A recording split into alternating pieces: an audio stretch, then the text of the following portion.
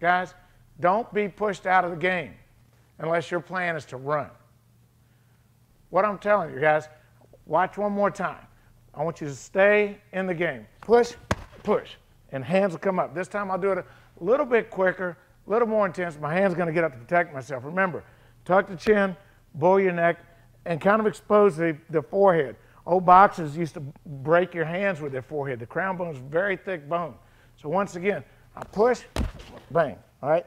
Now, the next step, all I'm going to do is take that crash position and raise one elbow and push into Roger just a little bit.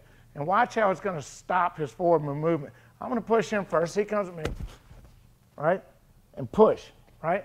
Guys, there's a lot of nerves and stuff that run through the inner shoulders that create a great deal of pain. And if you hit him on the chin, you're also, you probably knock him out.